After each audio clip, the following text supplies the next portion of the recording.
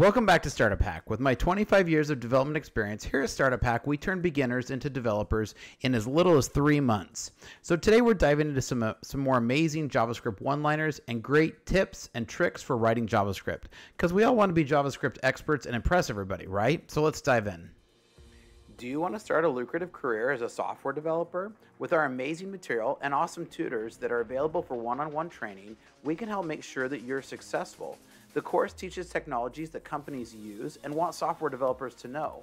You can complete the course in as little as 12 weeks, so check out startuphack.com today. And make sure to check out the link to the coding samples. We always provide the code along with our videos, so check out the link below. Also, make sure that you like and subscribe to the channel because we bring you a lot of great tutorials and tips that every developer should know. Now let's get back to the code.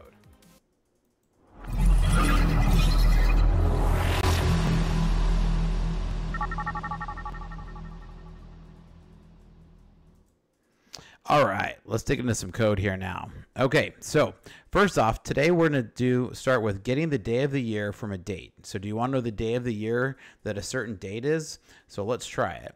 Let's see what day of the year today is. Apparently when we wrote some of this code, it was 74, but I think we're a little past that now. So let's go ahead and fire this up here.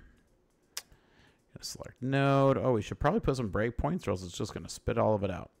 All right. So, day of the year. Let's see. What do you think it is? I know when I'd written this a little bit ago, a few weeks ago, it was the 74th. So it looks like we're 123rd days. Wow, that was a while ago that I wrote this code. Okay. So, next one, we're going to generate a random hex color. So, if you're trying to do some testing and you want, especially if you're a designer, this is probably helpful to try to generate some random colors. So let's try this, because what this is doing is it's going to take the math.random, it's going to do a toString on it, it's then going to do some slice and pad it. And so let's take a look at what kind of random colors we get. All right, so I have no idea what colors these would be. Probably be handy if I plug these in somewhere so you could go see what colors these are here. But that generated 2 different random colors that we could get. So very handy little random color generator. This is probably especially helpful if you're a designer. All right, let's convert RGB color to hex. So I know in a lot of different cases you need to have the different formats, right? So you have, just like we generated these random colors, sometimes you get colors in red, green, and blue. So the different color palettes this way, and you can generate them to hex. So, 255, probably not a super helpful to work with black here, but in other cases you can see that you'd be able to put this in. So very handy if you ever need to convert this. 1, just even for being able to convert it, and 2, if you need to be able to do it on the fly.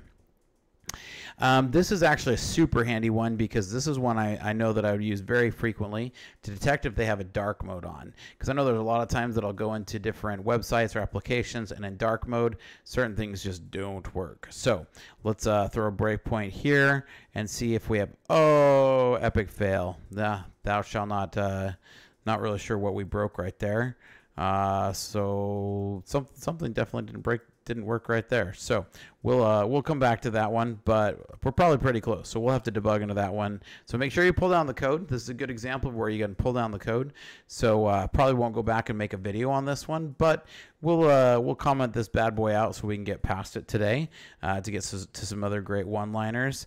But make sure you go and take a look at the code because we'll try to upload the working ones. But things happen. As any developer, good developer knows, stuff's going to happen. So let's burn past these and get back to our spot where we were at here. So now, if you ever want to swap 2 variables, this one is pretty interesting to work with. So now we have foo and bar that got swapped. Man, we're having a great time with this one today. Let's see what's going on here. All right, so like we were saying before, always make sure that you test things before you demo them or before you make a video of them on YouTube. But this actually wouldn't be real, and this is the real life of real developers, and so stuff happens. So we adapt, we go on. I will work on these 2 and get them committed in the code. So make sure you pull down that latest code, okay? Comments are, the link to it is down in the comments, so make sure you go and check that out. All right, so this one's going to be a great little loop that will pause for the given amount of milliseconds. So this is going to be a handy way. I know a lot of times none of us want to write this code out, and so this is going to be a handy one that you can include to pause for a certain number of milliseconds, and then we're going to see is we'll say fat fish. Say that one 10 times fast.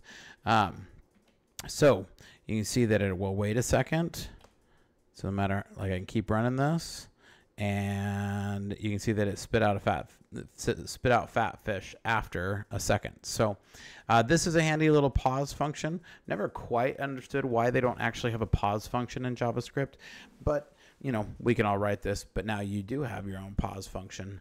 The set timeout I know is kind of it at the end of the day, but this is definitely an easier way to do this. So as with everything, we like to bring you great stuff here on this channel, so make sure you like and subscribe, and we will catch you guys next time.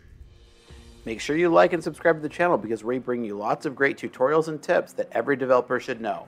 See you next time.